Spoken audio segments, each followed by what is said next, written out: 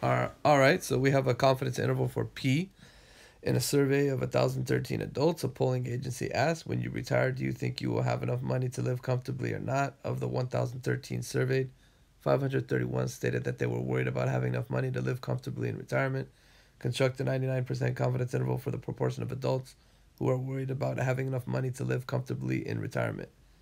Okay, so we're doing a confidence interval. It's pretty clear about that. We need a 99% confidence interval. We're doing it about the proportion. So we use these formulas here. With the proportion, it's always the normal distribution that we're using, because because p hat is has a sampling distribution that is normally distributed, and we use these formulas, p hat plus or minus e, and the margin of error is there. So first, let's find z alpha over 2, the critical value. To do that, we realize that we have a picture with 99% in the middle, 0.99. That means 0.005 is in the tails. That all adds to 1. And therefore, this z alpha over 2 right here can be found with inverse norm, and then 0.995. So if you do that, you get, where I think I did it somewhere there. So it's 2.576. 2.576. Now all we need to do is get p hat. P hat is 531 over 1013. That is equal to here 0.5242. Now I did store it in x right here, see? Now let me show you what I did here. I press store, STO, in the lower left corner. You see this button, store.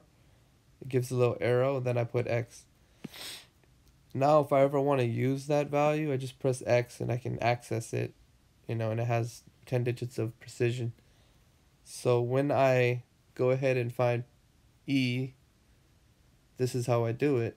So E is equal to, now watch, I'm going to do 2.576 square root x times 1 minus x divided by 1013, because we have n equals 1013.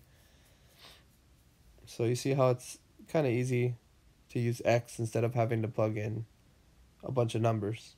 So we're going to get 0.0404.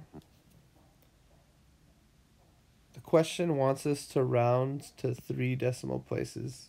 I did 4, and at the end I can go ahead and break it down to 3, because that's the answer they want.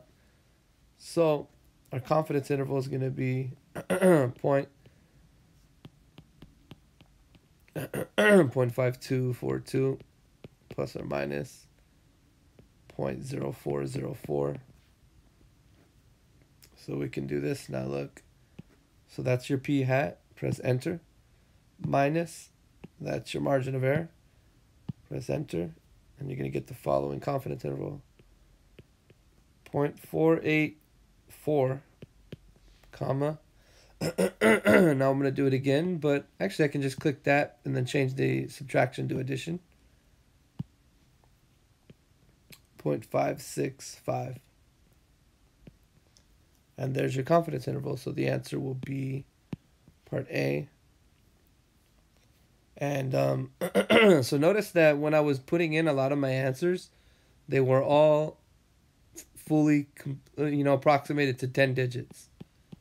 So my answers are very accurate because I was just clicking on them, or I was scrolling up to get them and then just press enter. So you can learn how to do that on your calculator and be more precise. So that's it.